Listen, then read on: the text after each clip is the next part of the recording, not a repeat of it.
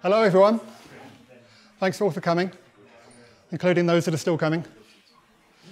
Welcome to the Holy Grail, a persistent hash array mapped tree for C++. We'll get to the pronunciation in a minute. Before we do that, just to introduce myself quickly. So I'm Phil Nash. A number of you will know me as the author of the test framework Catch. But more recently, I've also been employed by JetBrains as developer advocate. As you probably know, we're a sponsor of the conference this week. Normally when we sponsor a conference, we'll have a booth and you can come up and talk to us there, but of course we don't have booths here. But we've got 4 of us from JetBrains here, so do track us down by our JetBrains t-shirts and come and talk to us. Well, I'm not going to talk any more about JetBrains today, other than that we do have a few C++ tools that you might be interested in. What we're going to be talking about is just pure C++, specifically this persistent hash array mapped tree that I'm going to explain word by word what that actually means as we go through this. I'm conscious of the fact that there's probably a number of people in the room that know more about this stuff than I do. I'm going to try and have something for everyone in this talk, but we're going to go through, well, first of all the theory behind it, some of the background, look at some performance, and then finally look at some code if we get time. So, before we start, that title, I had the Holy Grail exclamation mark because I wanted to make a bold statement, but maybe we should make that a question. Is it really the Holy Grail? And what I mean by that is I'm going to present a container that makes very little in the way of trade-offs compared to sort of other containers in different ends of the spectrum. I'll get to exactly what I mean by that a bit later, but I have to confess that when I first wrote the abstract for this talk, I was basing it on my memory of a proof of concept I'd had a couple of years ago. And since then I went back and had a look at it, and it wasn't quite up to scratch and had a few shortcuts and things that maybe made that claim sort of slightly bolder than I intended. So I had to rewrite everything from scratch, which I've been doing for the last few weeks. So we're going to see as we go through whether I still meet the claim that I made in the abstract, which we'll repeat as we go through. But the first word I want to look at actually is just the last word there, and I just want to get the pronunciation of this, because I've been calling it Trie. A lot of people call it Trie. That's actually okay as well. But the reason is that it actually comes from the middle of the word retrieve, or retrieval. In fact, if we look on Wikipedia, under Trie, it says that trees were first described in 1959. So like so many things coming into the mainstream in software development, it's actually an old idea. So it's well understood, it's been around for a while. It was a couple of years after that Edward Fredkin coined the term tree, and it was him who said that it's pronounced tree because it comes from the word retrieval. However, other authors pronounce it trie in an attempt to distinguish it verbally from tree. So there's a couple of reasons I've gone with the tree pronunciation. The first is I just like to be historically accurate. And if you think about it, a tree with this spelling is really a superset of the more general tree, T-R-E-E. So it's not actually as ambiguous as it might sound. But the second reason I prefer this pronunciation is because I don't want to become known as the guy that does try and catch. That's just going to be a bit too much. So pronounce it how you like. The important thing is what it means, and we'll come on to that a bit later. First, let's talk about sets. And actually, I want to talk more generally about associative data structures, but I'm going to argue that actually we only really need to talk about the sets for this to be relevant. So we've got 8 associative data structures in C++. Here they all are, as a current standard at least. And you can divide them at different ways. So I've sort of separated them into these quadrants and sort of paired them up in an obvious way. So you can see we've got the single and the multi versions. Sure, you're all familiar with what the difference is. Just that the multi-versions can have multiple values of the same identity. The single versions only take the first one, even if they're actually different values. But under the hood, the data structures behind that are basically the same. So I'm going to rule those out, because for our purposes, they're not that relevant. So that boils it down to these 4. So now we've got the choice between sets and maps. And again, the underlying data structures are generally going to be the same. In fact, you can implement a map in terms of a set just by having a set of pairs where the first item in the pair is the key, and that's what partakes in the comparison. So we don't really need to consider those either. So now we just get down to these two sets. That's why we say we're talking about sets. But before I move off this, just one honorary associative container, the sorted vector. And if you've got data that you load up front and you can sort in one go, and you don't need persistence, which is going to be relevant as we go on, this can be a really good alternative, at least to set, maybe even an alternative to unordered set. So I thought it's worth mentioning that, and we'll also touch on that a bit later as well. But really, we're just going to talk about these two for now. So what are the characteristics of these two sets that sort of separate them in terms of what we're going to be talking about in this talk? The first is the underlying data structures. Now, it's not required that set be implemented in terms of a red-black tree, but it's almost always the case. In fact, I don't know of any cases where it's not. Pretty much has to be some sort of balanced binary tree. Red-black tree is usually the best choice all round for that. We're going to look into red-black trees a little bit more the next few slides, so I'm not going to talk more about them now, just mention it here. And similarly, for unordered set, implemented in terms of a hash table, so you have a one-to-one mapping between a hash integer and a set of buckets. I'm not going to go too much into that either. But then there's the requirements on the types. So for a set, we have a strict weak ordering, usually implemented in terms of the less than operator. But of course, you can provide your own predicate as well. And it's strict weak ordering because the ordering itself doesn't guarantee that you'll have unique values. So you may actually have values that compare the same. That's a constraint on the set itself, that it will reject duplicates. An unordered set has different requirements. They have to be hashable, which usually implies specialization in standard hash. Again, you can provide your own.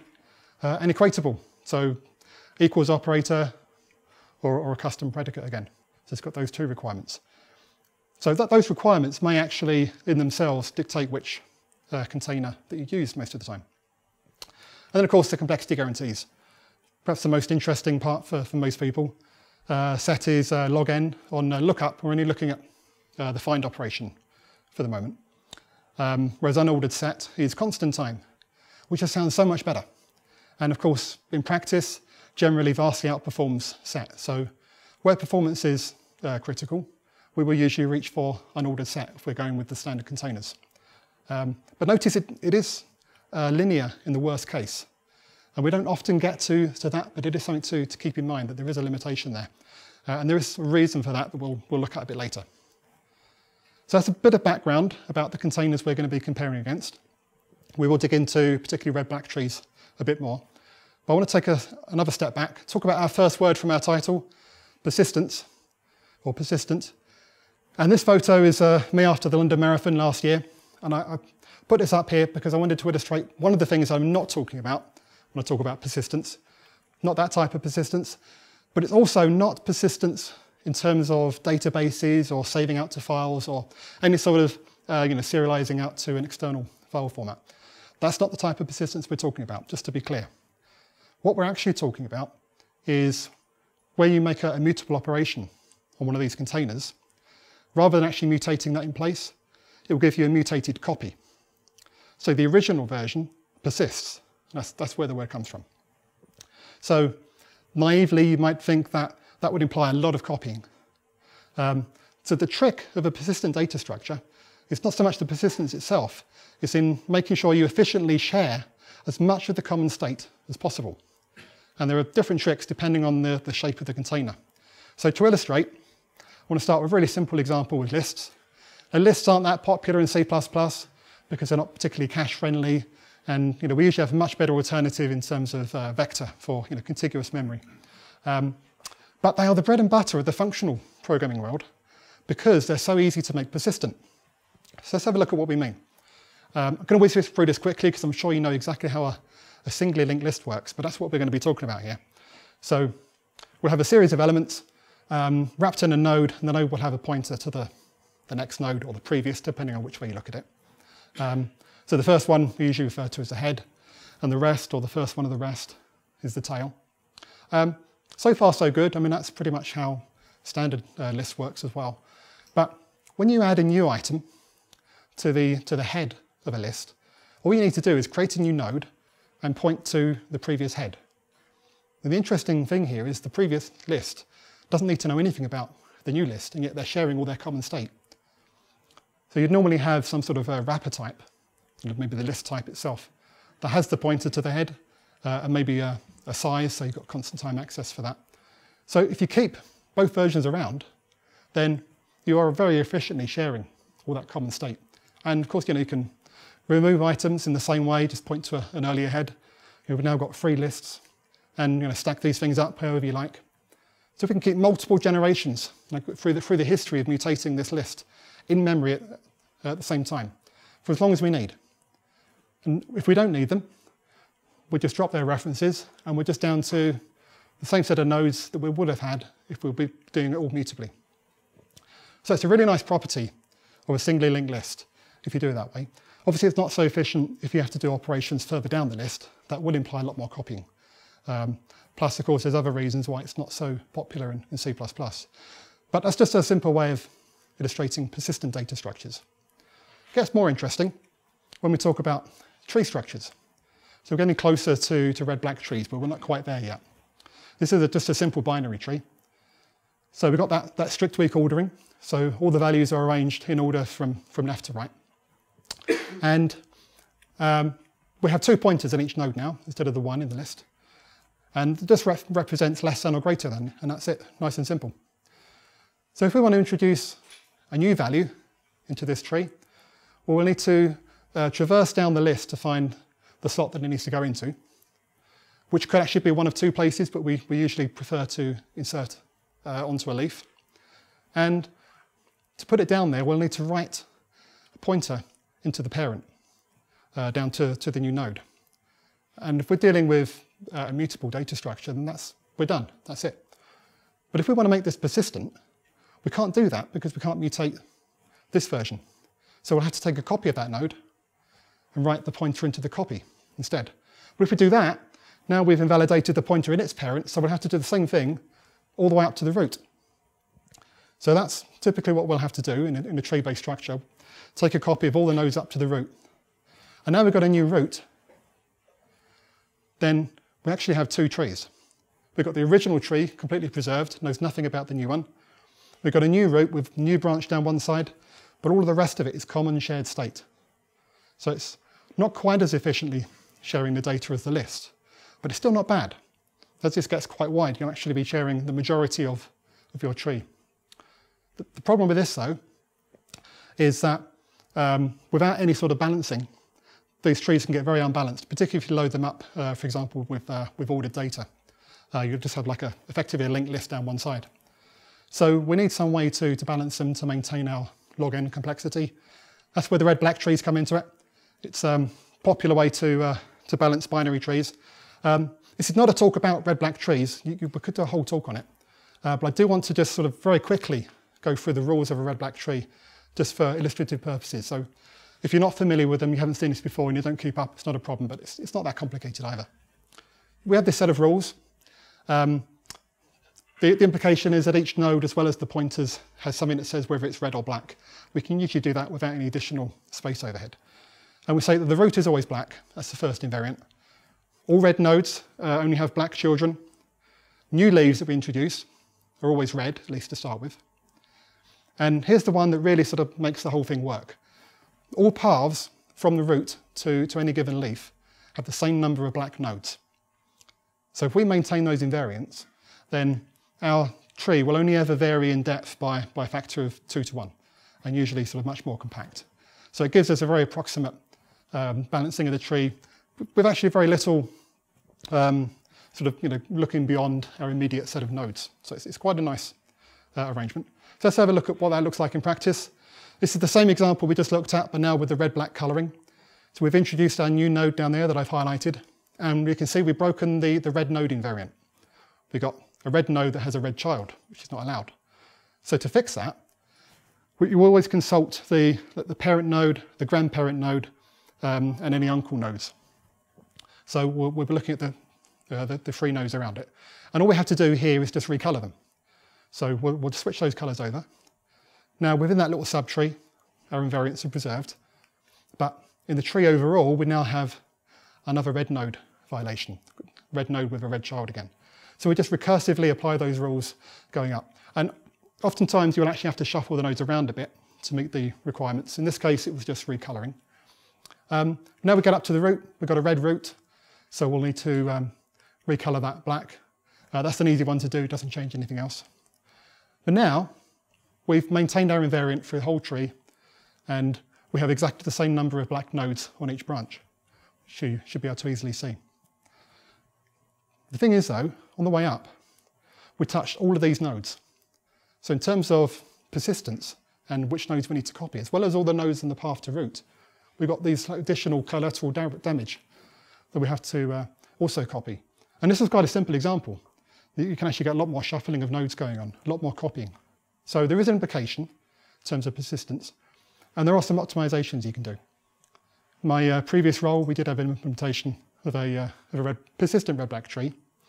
And what we did is, because you really need to have reference-counted nodes, reference-counted pointers. We had an internally reference-counted pointer. And what you do is, as you're going down, traversing down to find the place to put the new node, you make a note of the sharedness. As soon as you hit a shared node, i.e. a shared count of more than one, then you assume everything else below that is also shared.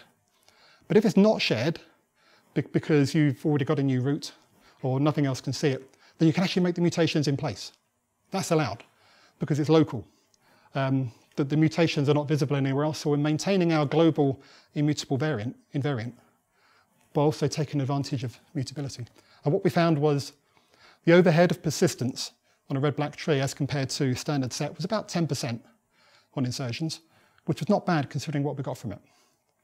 Because now, when you have your new root given back to you when you make a mutation, and the original tree is preserved, if you put that somewhere sort of shared across threads, you can just do an atomic swap on that, and you get very cheap consistency. We'll look at that a little bit later as well, in the context of the hash tree, but it's worth pointing out. So, if you look on Wikipedia, under red-black tree, there's a section that says that red-black trees are also particularly valuable in functional programming, where they're one of the most common persistent data structures. So, not the first person to do this.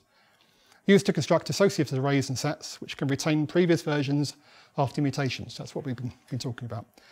Then it talks about the persistent version having log n space as well as time. So that's all good. In fact, that persistent red-black tree served us really well, my previous role. But going back to comparing that with unordered set, we noted that unordered set has much better performance, certainly much better complexity guarantees. It'd be a shame if we had to give that up in order to go back to a red-black tree just to make it persistent. So can we make hash tables persistent? And the short answer is not really. As far as I know, you pretty much have to copy the whole hash table. You could sort of chunk it up, but then it's not really a proper hash table. And in fact, if you do follow that line of reasoning and go with sort of a layered approach, you start to get down the road of where I'm going with hash trees. But I'm going to approach it from the other side. Start with where we were with binary trees and look at what the problem was. So the problem is the depth of the trees. So if you imagine a set of about 15 million items, then the tree depth is going to be about 24 nodes deep. So a lot of pointer hops, a lot of cache misses, and a lot of branches for every lookup. So that's the reason that complexity comes to bite you, particularly with larger data sets. And we're pretty much stuck with that tree depth because we only have 2 pointers in each node. We can't really make it shallower. But if that's the problem, then the solution must be add more nodes, add more pointers. So yeah, we can do that. And that's actually what the solution to this is. But it does raise a couple of questions. And interesting enough, the answer to those questions is what's going to lead us to the rest of the definition of a persistent hash array mapped tree. So let's pull that thread. First question is, how do we know which pointer to follow? With the binary tree, it was easy. Less than, go left, greater than, we go right. We can't do that if we've got n number of nodes. And by the way, we usually have 32 or 64 pointers for reasons that should become obvious in a moment. So let's put that in an array of pointers. So we've got our array here. Some of those are pointing to further branch nodes, some of them to leaves. Notice that not all of the slots are filled. We'll come back to that in a moment. But we want to know which of these we need to follow as we go down. So this is where the hash comes in. We'll take a hash of the value, like we would with unordered set. So here's an example of a hash. It's probably one you know well, I'm sure. And then here's the interesting bit. What we do is we take the first 5 bits from that hash. 5 bits for a 32 sized array. 6 bits, we want to make it 64. Because 5 bits will give you a number between 0 and 31. So this particular series of 5 bits will give you the value 27. That's your index into the array. It's as simple as that. So we pick out the pointer in that slot, follow that, go on to the next one, and now we pick the next 5 bits in the hash. And we'll follow that. And in this case, we now get to a leaf, but we could carry on going, taking the next 5 bits and the next 5 bits until we exhaust the hash. So the implication, of course, is that leaves may actually be buckets like in a hash table. There may still be a linear search at the end. But that's where the tree comes in. That's what a tree is. So trees were more common with things like strings, like a string dictionary. You take the string, you break it up into characters.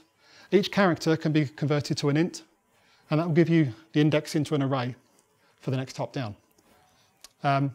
Here we're just using a hash instead of a string. So it's a nice, simple idea. But there's still a problem. This is the second part that I wanted to talk about. Remember I said that most of these slots are null here, mostly null pointers. And even for quite big arrays, that's still going to be the case. So that's going to be very memory efficient if we have to carry around these 32 or 64 pointer arrays in every single node. So we just use a sparse array. And this is where the array mapping comes in. So what we do is we hold a compact array, which just has exactly the number of elements for the number of pointers that we have, 3 in this case. And then we store a bitmap, so a single integer, where the set bits correspond to the pointers that we have in the array. And then the unset bits are effectively nulls. So what we need to do is just do a mapping from that integer to our compact array. And that's pretty simple, really. We just count the number of set bits to the right of the one we're looking at, and that tells us. So if you consider the third bit on the right over there, there's 2 bits set to the left, so the index is 2. And that gives us the right index in the array. Now, how we count the set bits is the interesting one, and I'm going to come back to that when we look at the code. But that's the principle. We'll revisit this a bit later. And that gives us now our persistent hash array mapped tree. Looks a bit like this. Obviously, for simplicity, I haven't drawn a big fan out of nodes, but you can have up to 32 if we're using 5 bits. You've got some 3 pointer arrays there. So each node is either a branch or it's a leaf that contains 1 or more values. Now, because we're using a hash to descend down here, we're going to have a maximum tree depth of about 6 or 7. In fact, here we go. Got the details next. So the maximum depth is going to be about 6 or 7. The reason I say 6 or 7 is because it's probably not worth the last 2 bits of the hash. May as well drop those. Just gives you 6 deep. That's for a 32-bit hash. That example I gave earlier with the 15 million values, we're going to have an average depth of 5 for that tree, which is a lot better than 24. And you're not always going to be going the whole way down, so that may be 3 or 4 nodes deep you've got to search. So you've still got to do a little bit of pointer hopping. There's still some type of logarithmic complexity, but it's nowhere near as bad as the red-black tree. So as I said, all the leaves hold arrays of values, the like buckets. But because of the compact nature that we're mapping these things, this is actually more space efficient than a typical implementation of a hash table. So that's another advantage. So the complexity is actually log 32n, which is a bit awkward to say, but significantly better than just standard log n. Yes? Isn't the reason why red-black trees are preferred instead of B trees is because they are just so easy to implement as compared to B trees? Whereas B trees can give these kind of guarantees. Yeah. But they're not used because they're hard to implement. So the question is there any reason the red-black trees don't take advantage of more pointers like a generalized B tree? Is that right? Yeah. In fact, technically speaking, red-black trees are more like a B tree with a fan out of 4. You can model it that way. But the problem is if we're only choosing which pointers to follow based on a less than comparison, we can only go one of 2 ways. So that's where the limitation comes from. So this just gives us a way to have a choice. It gives us more numbers. Okay, so O log 32 n complexity. We'll see how that actually maps out in practice in a moment. And here's the surprise bonus. We don't need to do any rebalancing, unlike the red-black tree, assuming we have a good hash distribution, because that's going to give us a good distribution of the tree itself. The flip side is if we don't have a good hash distribution, then we may actually end up with quite an unbalanced tree, and we'll see something about, like that in a moment. So that's the theory, that's the background. Now you know what a persistent hash array map tree is. Let's actually start to look at the practical stuff. So if you read my abstract on the CPP Now schedule, you might have read this claim. This is what I was alluding to at the start. Remember, I wrote this before I wrote this implementation. I said that they're close, but not quite as fast as pure hash tables. And hopefully now you can see why I might be making that claim, but how does that actually work out in practice? So I do have an implementation now that's good enough to actually run some benchmarks. So let's have a look at the relative performance. So here's my methodology. I've used a micro benchmarking framework. There are caveats associated with micro benchmarking, we know, but this is what I've done. I think it gives us some insight. So I've used this framework called nonius.io. I haven't used a lot of micro benchmarking frameworks, so I can't say whether it's the best one or not, but it seemed to come up quite a lot in comparative reviews. Plus they use catch to test their implementation, so it can't be bad. So the way it works is the first thing it does is it will basically test the clock accuracy by doing a little bit of timing and seeing what the jitter's like. So it knows how long it needs to run each case to get a clock resolution that actually means something.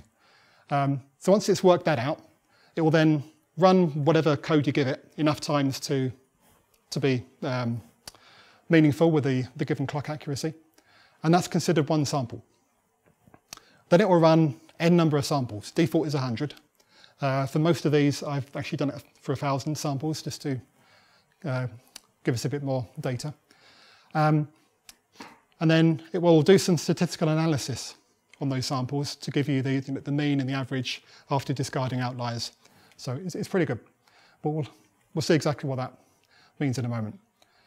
Now, this is all compiled with Clang, with libc++. libc++ is relevant because I'm comparing against a set and unordered set implementation, so other implementations may vary. And I've done a few tests, as we'll see. The first one, just loading up with 100,000 integers in just a monotonically increasing series. So we'll see what that looks like. And as I say, I'm running the same data set with our hash tree, and I'm abbreviating persistent hash array map tree to hash tree because it's just a bit easier to say. On the page, I'm abbreviating it to HAMT, hash array map tree. And then I'm running it with set and unordered set as well. So, some graphs. Here's the most important one. Of course, we can't really have a set of graphs without this one, but slightly more seriously, here's the first real graph. So this is inserting 100,000 integers.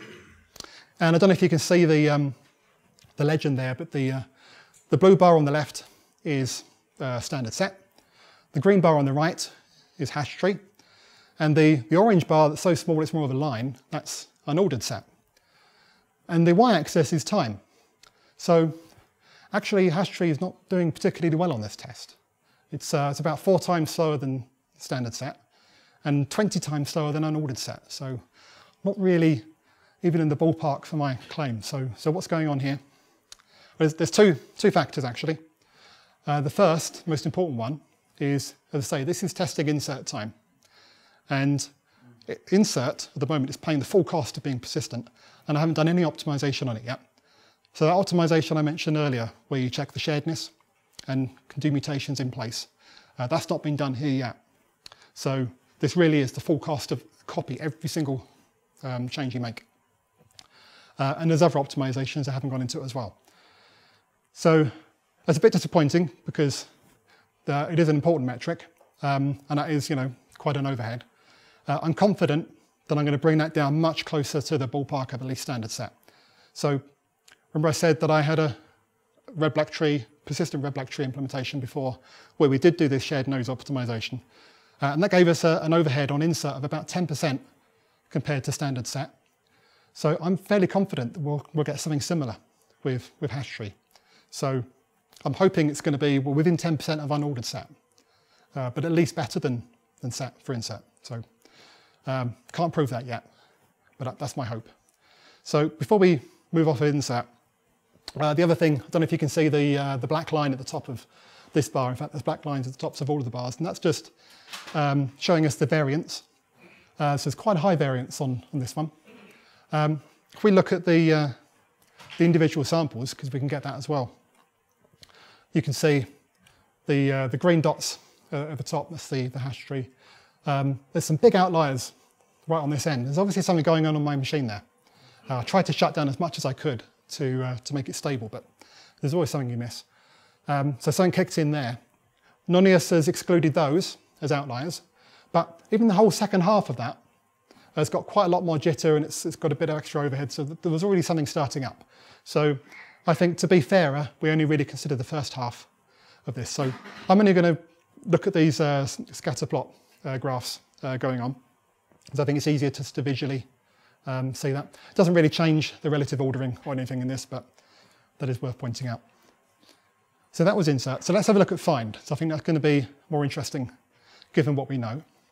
So same data set, 100,000 ints, monotonically increasing. And then we're going to look up each one of those integers in each of our collections. So now the top one, the orange dots, is standard set. The green one is hash tree, so we're already doing better. We're actually now better than standard set. And then blue one at the bottom again is unordered set, still doing way better. So we're not quite meeting my claim yet. We're better than set, but we're still closer to set than unordered set. So what else is going on? Well, as I said, this is a monotonically increasing series of all the integers between 0 and 100,000.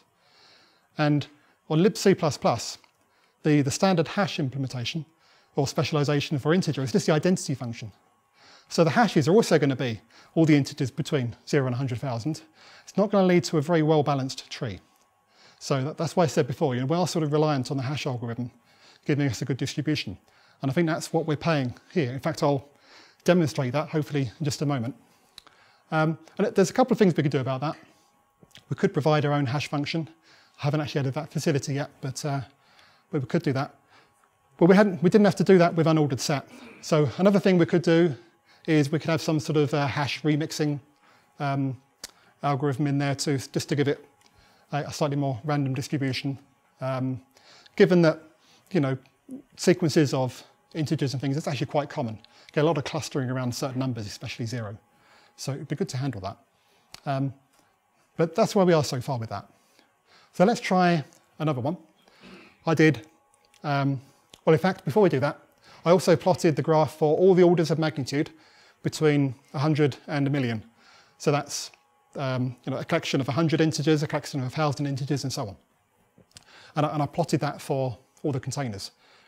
So it's interesting because with these different shapes of container, you'll expect to get slightly different performance characteristics at different points on that scale. And so we do see set sort of diverging a bit earlier on and then converging a bit towards the top. But the hash tree and the unordered set are sort of basically following each other. They've got the same sort of profile as we go up the scale. That's quite interesting. So it is sort of more closely tracking the hash table type of implementation. But in any case, the green line, the hash tree, is always outperforming set. Just a quick question here. Yeah. The size of the set isn't changing at all during all these finds? Sorry, say that again. The size of the set, the contents of the set are not changing at all. The contents of the string. Just finds. These are just finds. So yeah, sorry. The question is, yeah, I'm still not quite sure what the question was. Well, so I'm wondering, like, no, sorry. Okay. So we're doing exactly the same tests on each of the containers. We're loading them up with the 100,000 or however many strings up front before we run this test. And then we're just doing that many finds for each of the containers. So, strings or ints? Sorry? Strings or ints? Yeah, so these are still ints, aren't they? We haven't got strings yet. You're right. Good point. So yeah, this is the integers. So you don't test around interleaving on the operation, or that's later? That's later, yeah. Yeah, we're just concentrating on find here. And yeah. Still the idea of 0 through the n are the numbers that would be in the set, not random 32-bit numbers, but a restricted set. Yeah, this is still the monotonic. Sorry, the question was, this is random. It's just a monotonically increasing series, so it's still painting the hash tree in quite a bad light because of that unbalanced nature, all the way up. Okay, so then we move on to strings. I jumped ahead there, sorry.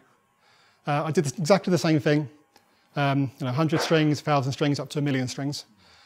Should also point it out, the time axis is now logarithmic as well to match. Otherwise we get just a ridiculous curve.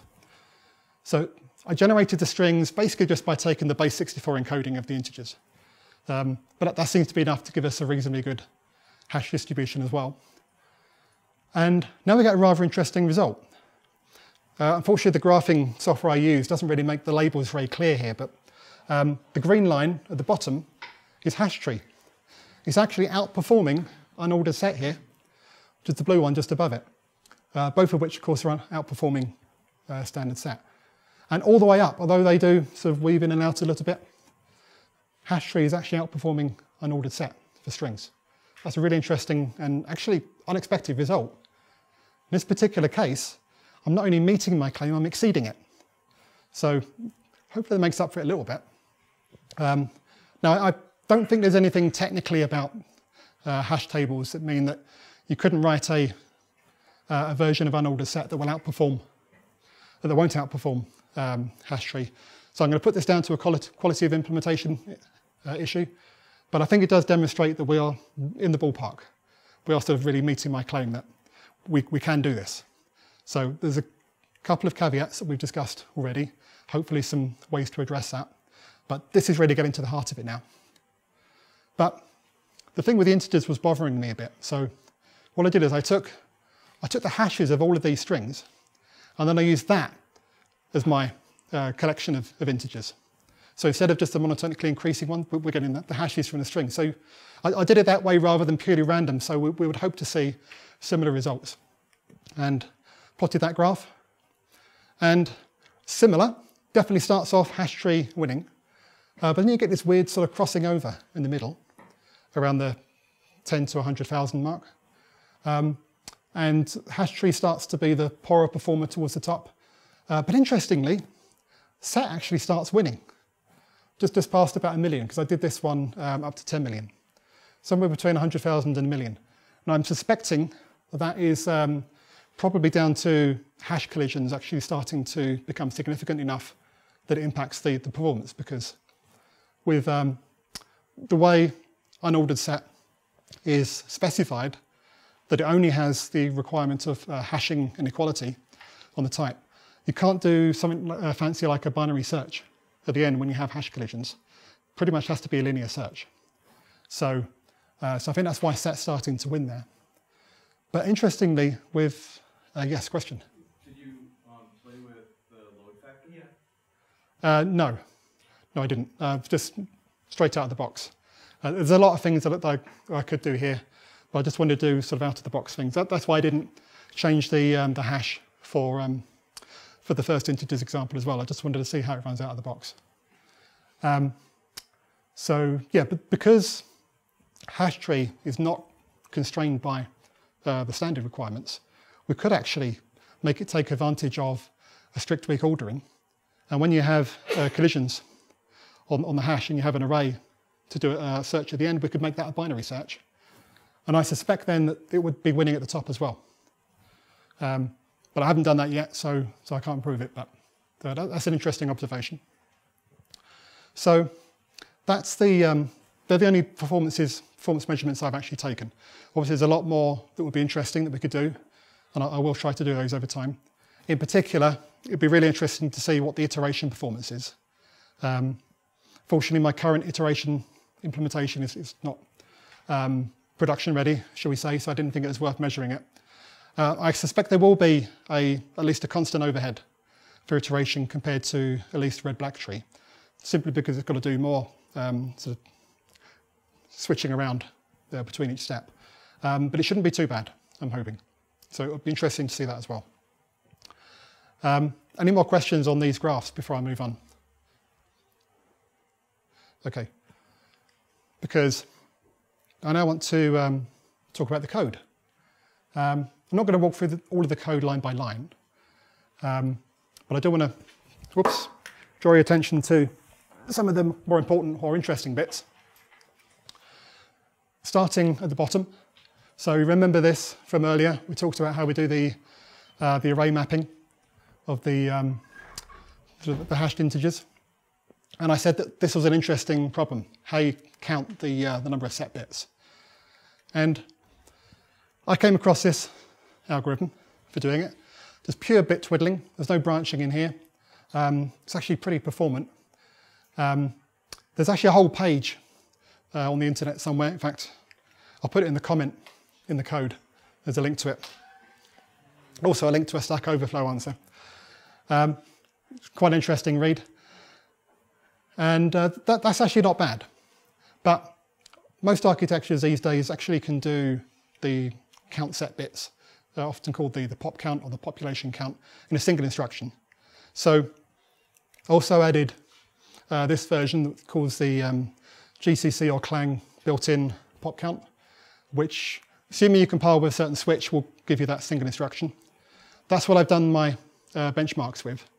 If you do it without, obviously all the hash tree results shift up a bit.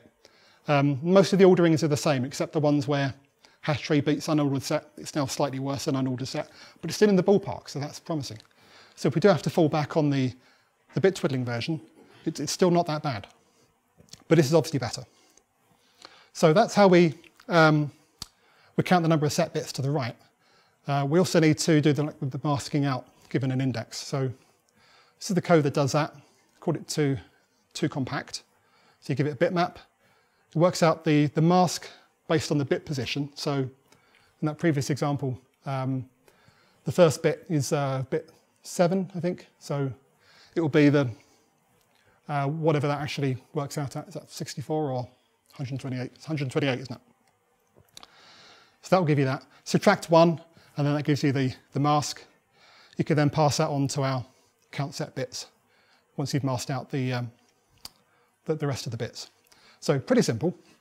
But then we need to get the bit position. You see we're actually calling a function there. It's because this is actually part of a class that I called sparse index.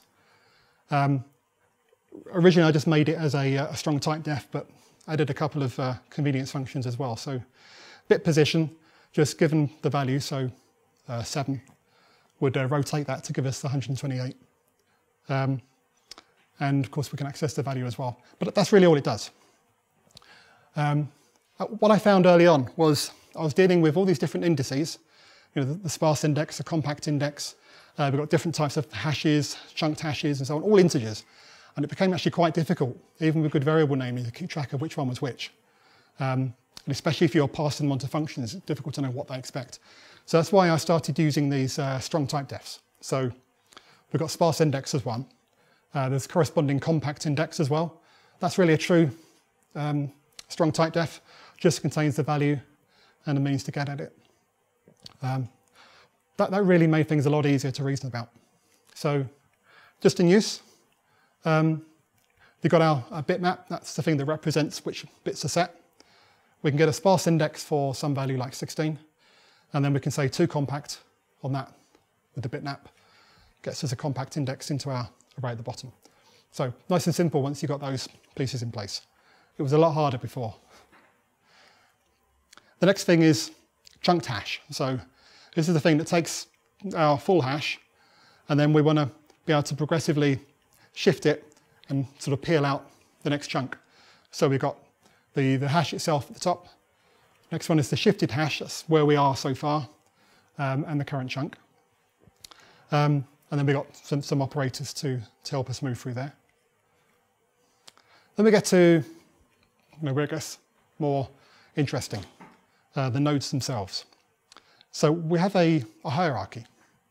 So node is a base class, but I've decided not to make it a virtual polymorphic hierarchy.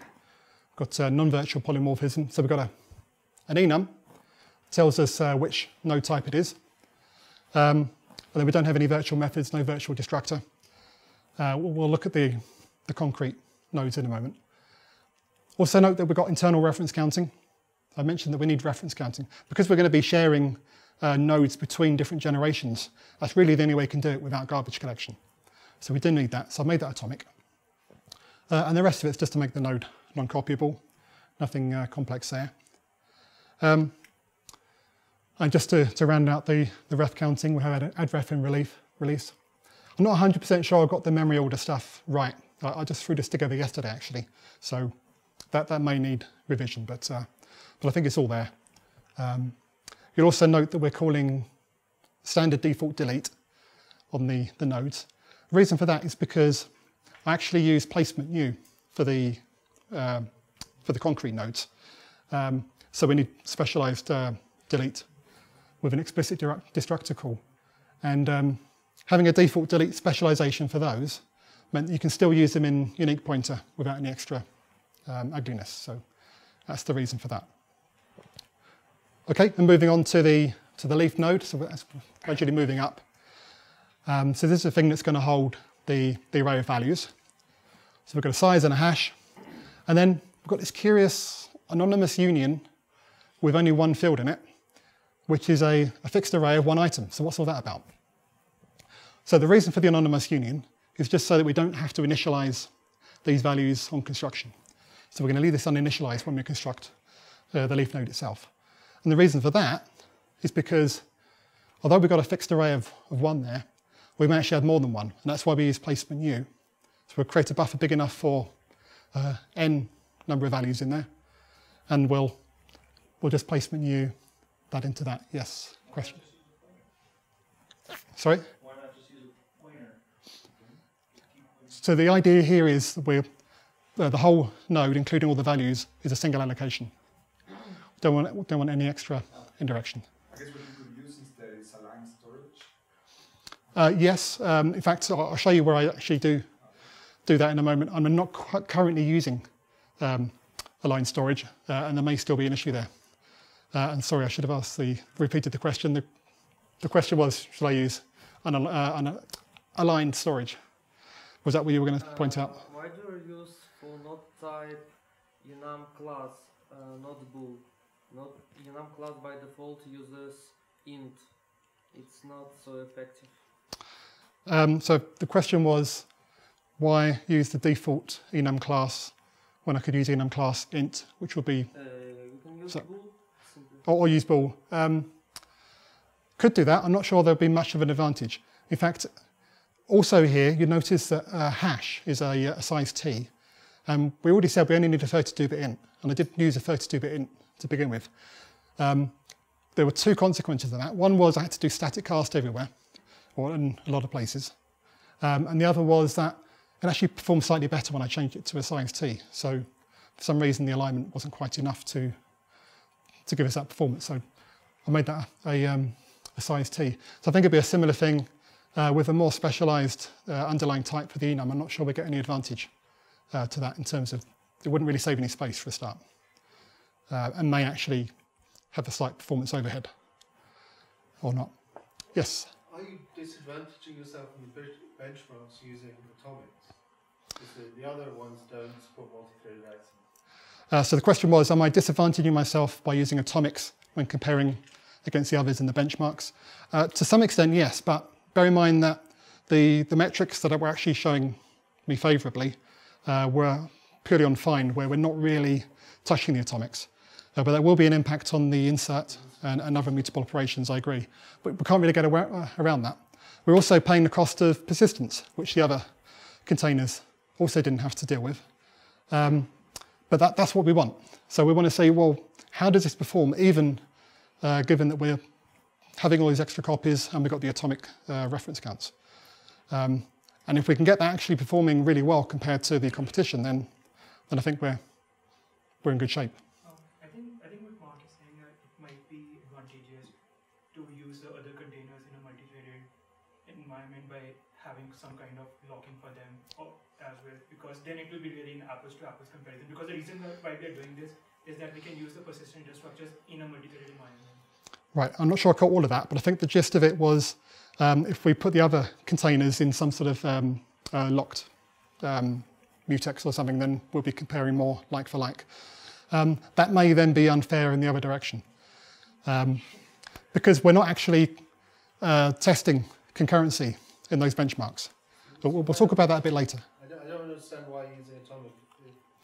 So because of the persistence, when you take a copy of one of these, the nodes, most of the nodes are going to, all the nodes are going to be shared initially. So you may pass that off onto one thread and this off onto another thread. They're using separate values, but they're still going to... you are supporting concurrency, even though you're not benchmarking it. Right, so I wasn't benchmarking concurrent access to a single value, which we'll come onto a bit later. So that could be a policy or something, because it probably would run faster if you know you've got one thread. So, I'm not repeating the questions. You were saying that maybe we can make that a policy, because sometimes you know you're only single threaded and you don't want to pay the cost. And that's true, that could be done. I'm not sure whether it'd be worth it. We'll see when I actually have more realistic insert benchmarks.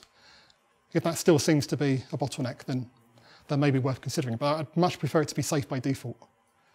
And it can be very easy to get into some situation where it looks like you're operating on two different values, but you still have a race condition. And I don't really want to get into that. So, okay. So there weren't too many questions about the rather unorthodox use of the anonymous union, so that's promising. The rest of it's fairly straightforward. It's pretty standard constructor, destructor. Because I'm going to be placement newing into the array, I have to explicitly destruct each value. Fairly straightforward, I think. So here's the bit that has the where the aligned storage should go. So I've got storage size, it just works out what storage we need. We probably do need some sort of aligned storage in there, but I've tried to do it just by using side of. And I think in practice that's mostly going to work, so it's certainly been fine so far. But in any case, if we need to change that, it's just one place to do it. Then we have this method. This is still on leaf node, by the way. It's a static method, create unpopulated. This is how we create them. Give it a size and a hash. Then we create our buffer of unsigned char, according to the storage size. Placement new our leaf pointer in. And notice also we're using unique pointers everywhere that we haven't, although we're using internal reference counting, until we actually put it into something that's taking ownership, we're keeping them in unique pointers. And then we just return that leaf node by unique pointer. So it's called create unpopulated because although it's placement newing the leaf node, the individual values in the array haven't yet been set. So it's still completely uninitialized. So that's the low-level function. Then we have the higher-level helpers on top of that. So create just takes a single value by our value reference and a hash. Create unpopulated, and then we placement new that value in. And then with appended, given an existing leaf node, we'll create a new version with space for one more value and placement new that in. And of course, we've got to copy the other values. So it's a little bit messy, but it's not terribly complicated either. I think that's straightforward. Then we get on to branch node. So similar in many ways. got a size and a bitmap instead of a hash. So that's the thing that's going to... Okay, another question, sorry. Yeah, on the, so for the nodes, if I understand correctly, there's, if your hash goes into a bit index, that will go and find out which of the indexes into actual storage goes to pointers to the next direction. I guess that's what you're getting to now. Yes, so I'm not sure if it's worth repeating the question, but to call me out if I don't answer it. So we had the bitmap here, and that's what I think you were talking about. This is what will tell us which pointer to follow next, or which item in the array holds the pointer to follow next. And then we have the array again, anonymous union with a fixed array of 1, this time of node stars. So we're using that manual reference counting, and it's really manual. I did originally try doing this with shared pointers, and actually was more complicated, particularly getting all the moves right and things. I backed it out and did it this way, and it was a lot simpler. Maybe you have a different opinion on that, but it was certainly simpler for me. So again, fixed size of 1, but we're going to be placement newing into a larger buffer. But now, in the destructor, we've got to, as we loop through the children, we've got to decide what the actual concrete type is, because we don't have a virtual destructor. So we'll consult the enum, which could be a bool, and then just do a static cast on the node. Pass that on to release. We saw the definition of release earlier. Okay. And then similar, we've got storage size. Again, actually that one is even worse. Just pretend you didn't see storage size. That definitely needs some line storage. Create unpopulated again. The only real difference here is that size may actually be 0, but we'll still need to create it with a size of 1. I think we actually fix that up somewhere else because we may actually have an empty branch, but very similar otherwise. So we're going to move on. We've got some other helpers similar, like create empty. That's the one I was talking about actually. Create empty, so it creates it with a size of 1 and then resets the size to 0. We do that because it's actually more efficient to always create an empty root node, because then you don't have to check whether you have null in the root node. And sometimes when you're traversing down the tree. Create single just creates a branch with a single child in it using create unpopulated, so that's the equivalent of what we saw with the leaf node. But then we also have, interestingly, create pair, where we can provide it with 2 child nodes. In fact, they're always leaf nodes. This sort of drops out of the algorithm somewhere else that this was useful. Much the same, other than that we have to make sure of the ordering, because we have to make sure that the bit in the sparse array corresponds to the order that we're actually putting into the array. And then we have the insert. This is much more code, but it's not actually that complicated. It's mostly just dominated by the copying. We just have to copy up to the place we're inserting, which is in a certain position, write that in, and then copy the rest. Doing the manual reference counting as we go. But interestingly, we also have with replaced, which looks almost identical. In fact, these are the only differences. So we could really probably make that one function. But that's just replacing a pointer that's already sat in the array. And you notice we're also using our sparse index, strong type def there, to know where to map into. And then finally on branch, the other interesting methods are 2 versions of get at. So we have one that takes a compact index, one that takes a sparse index. Sparse index 1 just does the extra checking whether the current bit position is set or not, otherwise it's a null pointer. And otherwise just forwards on to the compact index 1. So that's where the strong type defs pay off again. You look like you want to ask a question there, Richard. Did you go over, so if I understand it, so this is my question. Okay. So you're hashing main index and then determining which offset in the storage to go to. Do you have to resize that or replace these if you get new hash values that get inserted?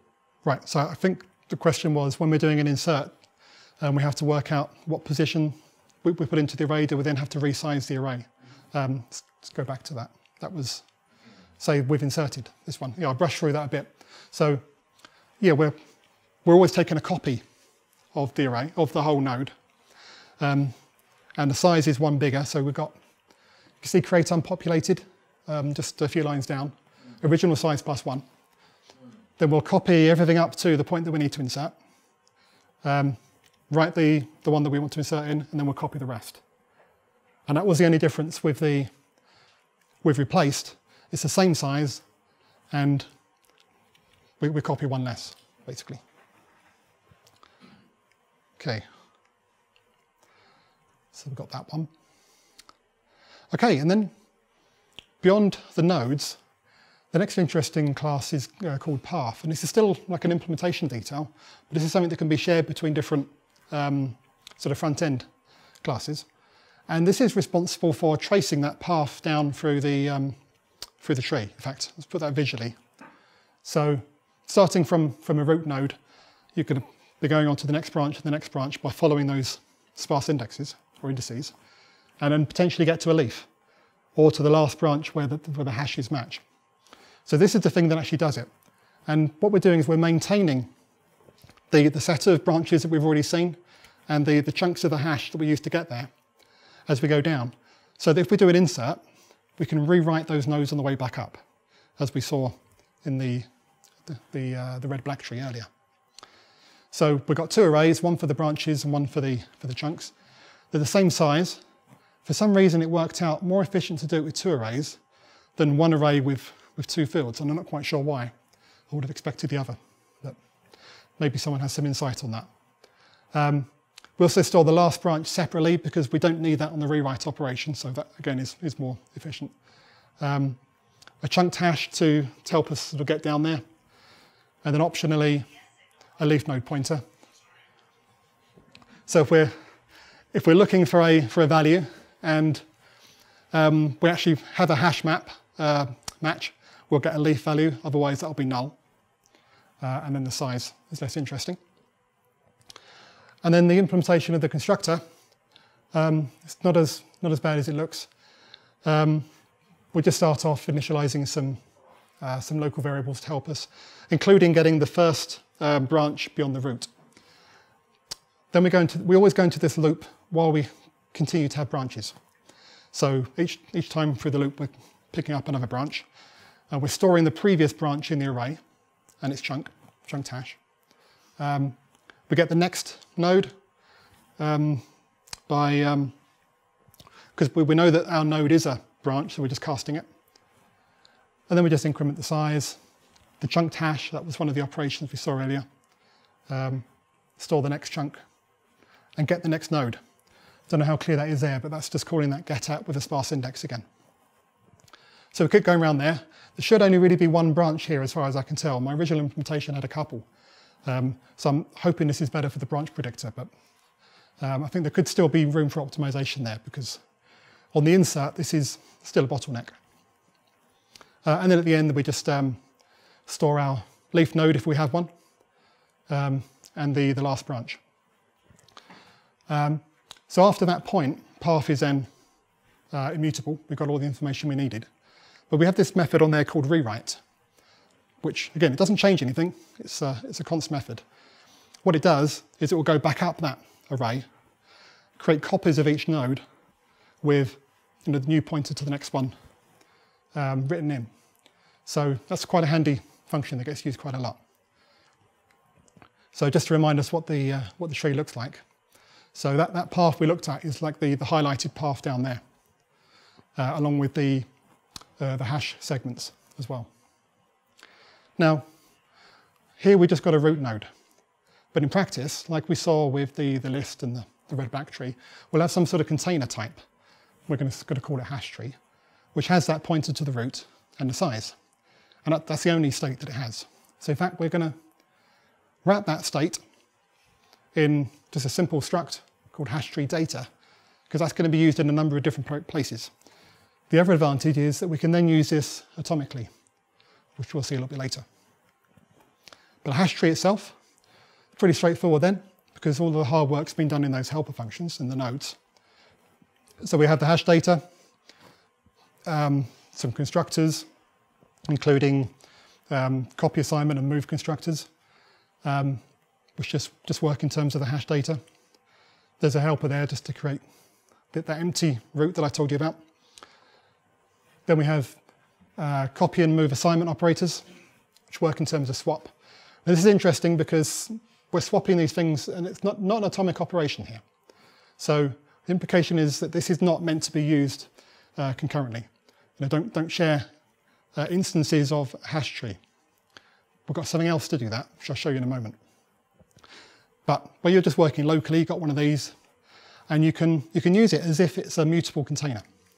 So we have an insert method, which will actually end up with a new route. So you can see new route there. That will, if we get one, we'll write it in. So it will look like a mutable container, but the structure behind it is persistent. And as I said, most of the work's been done by all that supporting stuff. So we can actually trivially have different versions of this. So we could have an immutable hash tree. I haven't written that yet, but usually it's more convenient to do it this way. So you can see most of the work here is being delegated to the inserted helper function. You can see below, and even that is just determining whether we've got a leaf or not from the path, and then calls another different set of functions. We're always forwarding the value down, so we should get perfect forwarding all the time.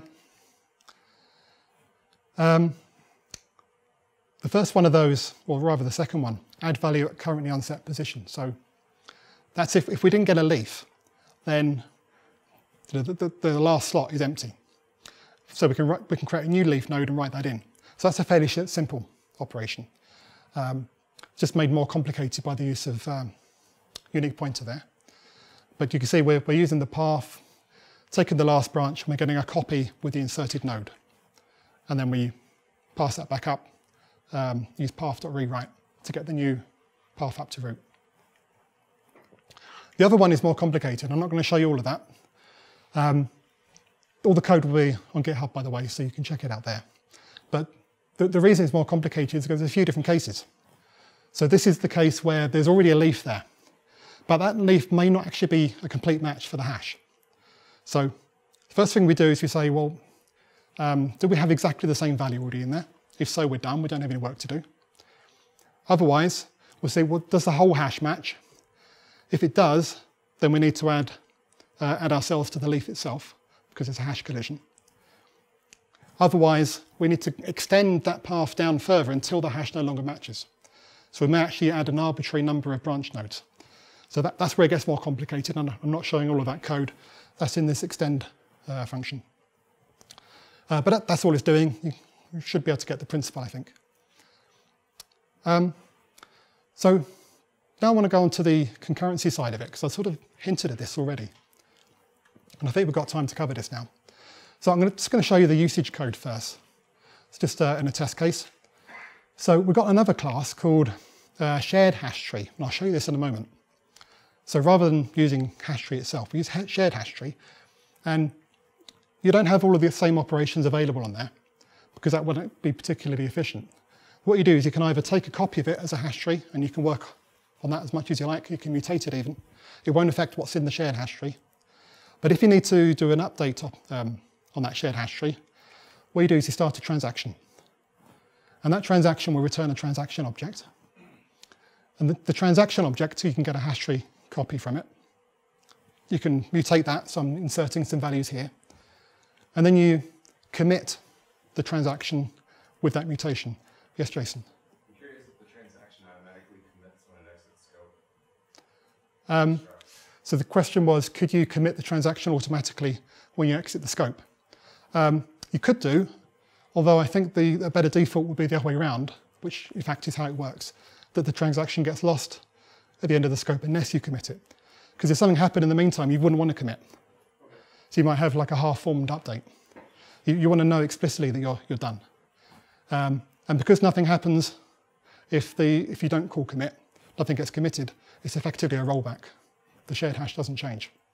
So it is transactional, but it's still a little bit fiddly, and in fact commit may not work, may not succeed. It's actually going to return a Boolean to tell you whether it committed or not, And the reason is because if another thread has committed in the meantime while you've been updating, then the original hash table that you had, hash tree, won't be the same, so the compare and exchange will fail. So you need to do this in a loop. I haven't done it here in the test because I know that it's not shared.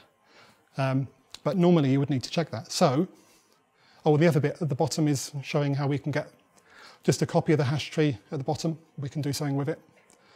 We're just seeing that we've actually mutated it. But to make it a bit more convenient, there's an update with function on the shared hash tree. You pass it a lambda. It gives you a reference to a hash tree that it's a copy that it's created internally. You can mutate that. And then when you come out of the lambda, it will commit that for you. And in fact, now I'm thinking about your question, Jason. I'm wondering whether that's going to... No, that's not going to automatically commit it for you. So I think we're OK.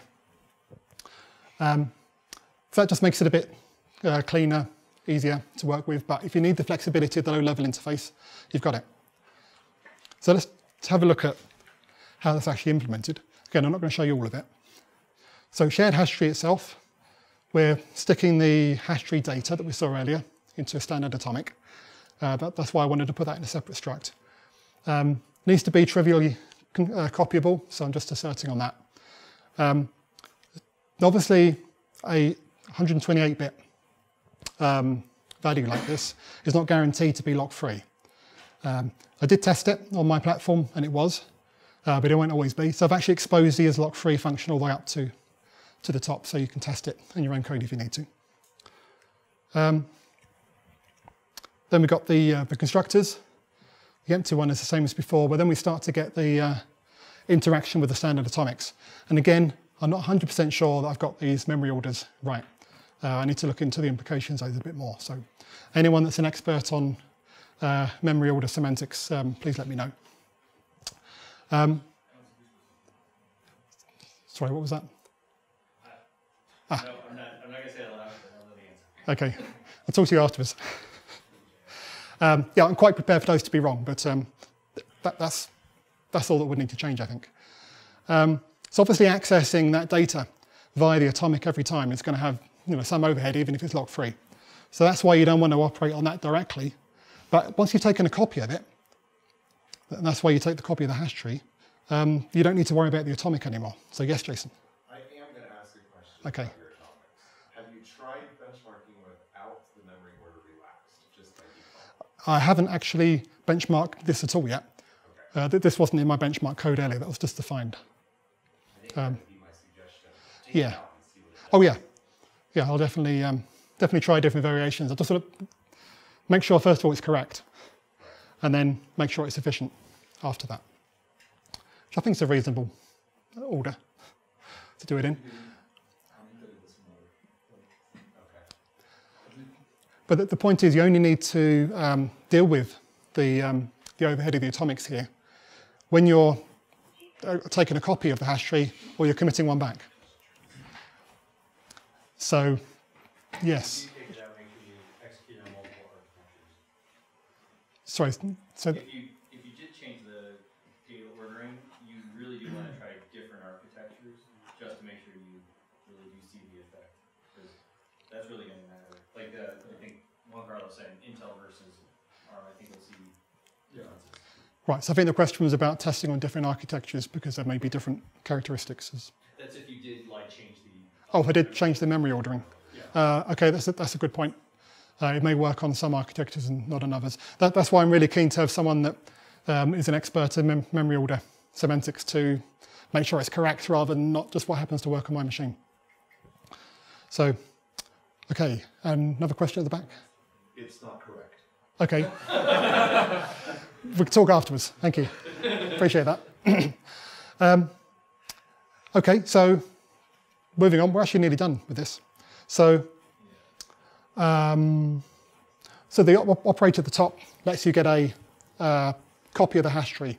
Once you've got that copy, as I said before, you don't need to worry about the atomics anymore, other than the reference counting. So that's quite a nice property. You've got an explicit place, the shared hash tree, where everything is literally shared, but you don't pay the cost of it when you're actually doing the mutations. So that's quite an interesting property of this. Start transaction is not that important. I'm not showing that one. Or the update with, actually we'll show that one in a minute. Reset is the low-level thing that commit will call.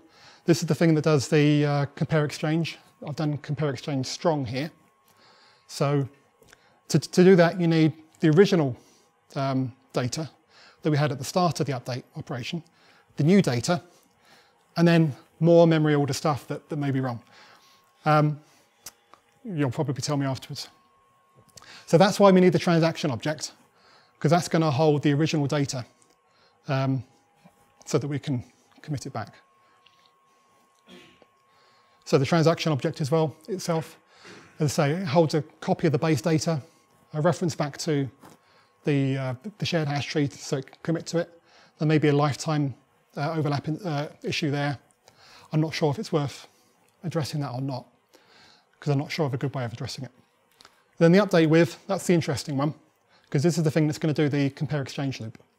So it's going to keep looping until it actually either successfully commits, or if we didn't actually do anything in our lambda, because then we don't have anything to do. So that's why we've got the two breaks in there. If it didn't commit, then we need to rebase, because now the shared instance has new data in it. We need to get that out, and that's going to be our input to the next time around the loop. So I think that's fairly straightforward, even though it's quite an interesting topic. And that's actually all of the code that I have to show. As I say, all the code is on GitHub as it currently stands. There'll be a link, not the next slide, the one after. So I'm just going to wrap up with a summary of what we've talked about. So I made this claim that hash trees can approach the performance of hash maps, be closer to them than standard set. And I think I showed that we've achieved that in some cases, but there's still some work to do. So that's ongoing. Also said that they're more space efficient than hash tables. I didn't really prove that, but hopefully you can see why that drops out.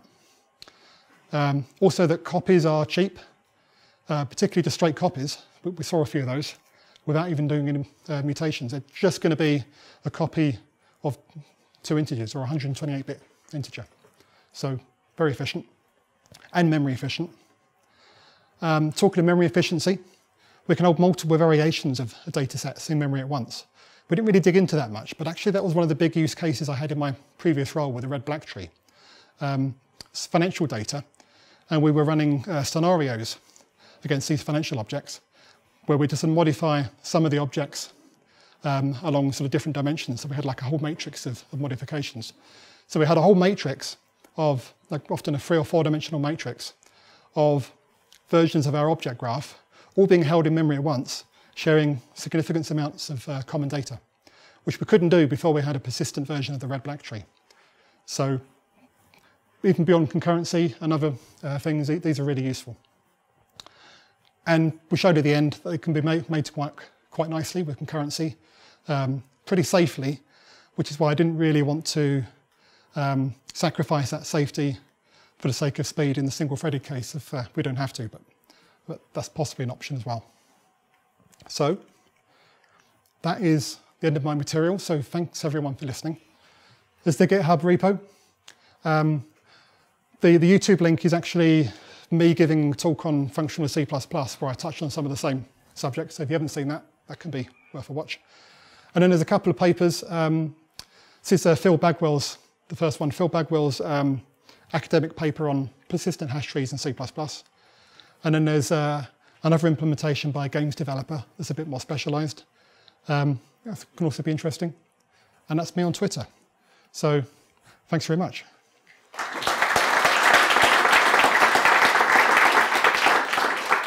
And yes, I have a question. Should functional languages also solve the problem of hash map in a similar way? I think the question was, do functional programming languages also solve the problem of hash maps? And hash. So I'm not quite sure what Haskell does, but I know that Scala and Clojure, their default associated data structure is a persistent hash array map tree. So this has precedent, it's well used. I think the only reason Haskell doesn't do that is because Haskell predated the invention of them. So yeah, they're well known. Another question there. So I have a comment and a question. So on the discussion on the cost of the atomic reference counts, Yeah. I built a similar data structure but for persistent vectors that I presented on Wednesday, and my implementation supports policies for this, so this allowed me to actually benchmark this. And at least on the persistent vector, it actually makes a significant impact. So, and actually what worries me is that the impact is getting bigger. So with the laptop I bought this year, it's actually like 5 times lower with atomic reference counts. And with my other laptop, it was like, I don't know, 2 times lower or something. So I guess this is probably like a trend that is going to continue. Maybe the rest of the system got faster, Yeah. atomic stayed the same. The what? The rest of it got faster and atomic stayed the same. I'd like What? to talk to you about that. No, how could the rest have I changed? don't know, I'm just throwing that out there. You're probably right. Yeah. That's exactly what happened. The CPU got faster and memory didn't get much. Yeah, I mean, that's what I mean. Like, of course. The atomic takes the same amount of time as it did before. Yeah, exactly. One atom. One atom. Yeah. So the question is, you're concerned about the overhead of the atomic reference counting? Actually, I'm not concerned because I think that still the balance still pays off, and I think there are other alternatives actually. Like if it really gets really bad, you can always move to garbage collection and use like BGC or something like this. But I mean, normally like you still amortize this cost through, for example, the time you spend you save in logging or copying the data and all this stuff. So I think it's still good. It's still something to be aware, like in the long term, that it seems like atomic reference counting is getting proportionally more expensive. So I think the summary is you are concerned about the overhead of reference counting, but it may be the best option, although garbage collection may be another option. So I will say I didn't really dig into it that much, but what I tried to do, and this is one of the reasons that I went with the purely manual approach to the reference counting, I can be very explicit about exactly where that happens. So when you initially create things with a reference count of 1, there's no atomics involved there. There always is on destruction. But if you never take a copy of one of these, then the reference count is always going to be 1 anyway. So destruction time is the only time you pay for that cost. When you're sharing it, you're typically sharing large amounts of data. And it's often only the root node or a few nodes on a path that actually have shared counts as well. So even then, it's not maybe not as bad as you think. But it is still an overhead, I agree. And I'm not sure whether, if we did use a garbage collection approach, whether we would be able to do the shared nodes optimization. I haven't really looked into that, but that could be another issue. So the actual question I have is about the leaf node. So in your implementation, you're using like a bucket leaf node, basically, where you can add as many elements as necessary when you run out of bits. I read in some of the literature of this that some people are using like extensible hash functions, where basically if you run out of bits, you can tell it, hey, can you give me more bits until you completely distinguish the objects in the worst case. Have you looked into that? Right, so I think the question is, have I looked into other approaches to extending the number of bits in the hash by having a secondary hash? I think that's the question, is it? I've had that in the back of my mind, but I haven't really looked at that yet. And I'm not sure whether it's worth it, because even up to 10 million items, we will still perform pretty well. But I think where we may get some sort of better option would be if we can have a binary search on the final array, because then we should be able to outperform the hash map as well. But possibly a secondary hash is another option. One level, right? Because you can embed the value in the inner node. It gets a little bit trickier if the value is bigger than a pointer. I think you can still do it. I don't know, we can talk about that later. Yeah, we can talk about it later. I'm not sure how to summarize the question, but I think you were saying you can remove one level. I'm not quite sure I understood why, but there is obviously an overhead as well in doing a secondary hash, as well as extra load on the user having to provide a way to do a secondary hash for their type. So it's something to consider. I want to explore just the binary search first, because I think if we can keep beating unordered set, then I'm actually quite happy about that. Yeah. Can you tell us what your iterators No. I could do. I could probably show you the code actually. If we've got time, or maybe afterwards. Maybe better to just catch me afterwards if you want to see that. But basically, all I'm doing is just the minimum possible to move from the beginning to the end. So I've got a recursive algorithm for going up and down the nodes. It could definitely do with a lot of optimizing.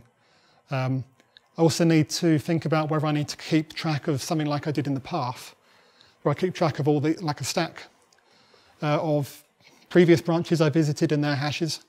Because I'm doing something similar to that in my iterator, but not exactly the same. And a lot of it depends on whether I need to be able to use the iterator to also find an insert point, as you would with, say a set or a map. I think I can make it more efficient if you don't have to carry that around in the iterator, because I've got these fixed sized arrays. So there's a few questions to explore there before I settle on an implementation. But I can certainly show you what I've got.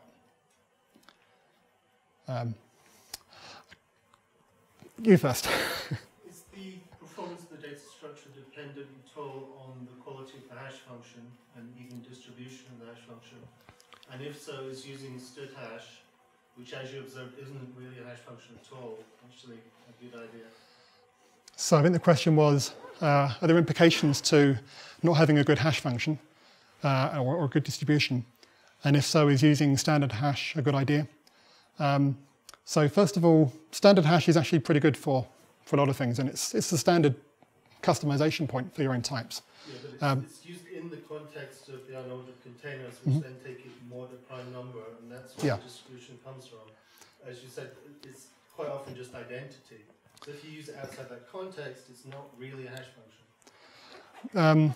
So I'm not quite sure how to summarize that, but I think you were saying that, does that matter? It's only really designed for use by standard unordered set and unordered map, not necessarily as a general hash function.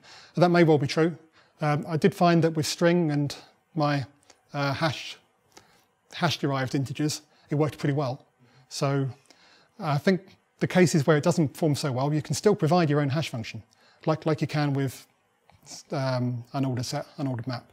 I haven't actually put it in my code implementation currently, but that will be easy enough to do. So I'm not too worried about that.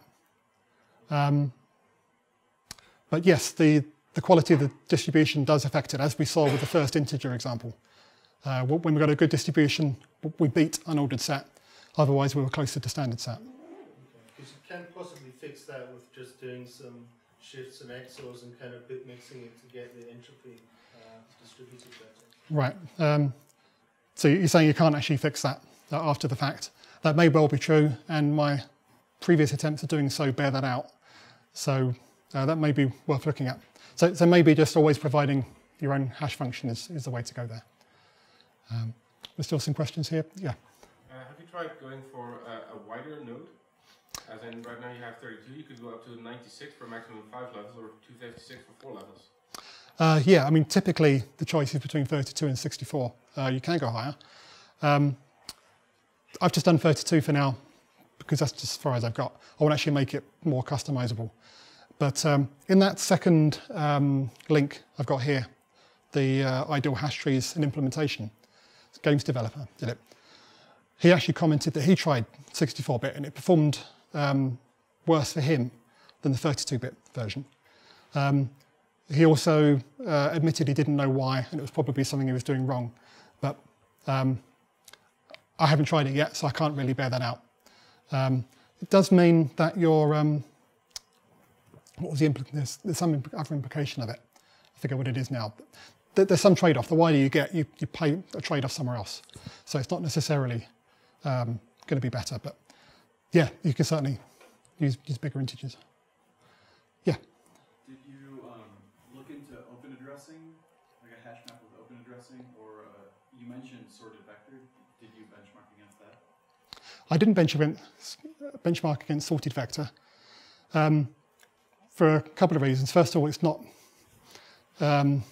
really a standard container. You have to do the sorting yourself and make sure you maintain that invariant. Also because you can't really make that persistent, not as is. So it didn't really feed into it. But if you don't need it to be persistent and it sort of fits your requirement, then a sorted vector is still a really good choice in a lot of cases. As always, you need to benchmark, but I didn't really think it was worth including that in the comparisons. Maybe I should, maybe you're right. Did you look at open addressing? No, I didn't. Maybe you can tell me what it is afterwards. Okay, any more questions? Are we? I think we're actually finished time, aren't we? Time for one more? Well, I'm not sure. Maybe, okay. Maybe not. If there's, do you have a second to go back to the graph, the performance graph? Or performance graph or the rabbit duck graph? So which so which graph did you actually want? For the find. For the first integers. For the find, yeah.